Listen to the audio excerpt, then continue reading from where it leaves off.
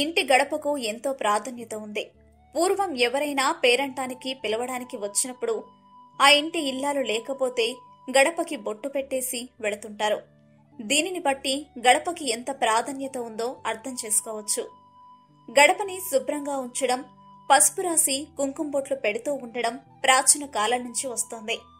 అలాంటి గడపపై కూర్చున్నా నిలుచున్నా గడపపై తలపెట్టి పడుకున్నా మంచిది కాదని పురోహితులు అంటున్నారు. గడపపై తలపెట్టి పడుకుని ఏవో పుస్తకాలు చదువుతూ ఉంటారు. అవసరమైతే అలాగే పడుకుంటారు. ఈ పద్ధతి ఎంతమాత్రం మంచిది కాదని శాస్త్రాలు చెప్తున్నాయి. గడప శ్రీమన్ నారాయణుడి స్థానం. నరసింహస్వామిగా గడపపైనే కూర్చుని హిరణ్యకశిపుడిని వధించడం జరిగింది. ఇక నారాయణుడు ఎక్కడ ఉంటాడో అక్కడే లక్ష్మీదేవి కూడా కొలువై ఉంటుంది. అందువలన గడప లక్ష్మీదేవి స్థానంగా కూడా చెప్పబడుతోంది. ఈ కారణంగానే గడపను పసుపు కుంకుమలతో అలంకరిస్తూ ఉంటారు. అందువల్లనే గడపపై కూర్చోవడం, నిలబడడం, తలపెట్టి పడుకోవడం వంటివి చేయకుండా దానిని పవిత్రంగా చూసుకోవాలని పురోహితులు సూచిస్తున్నారు.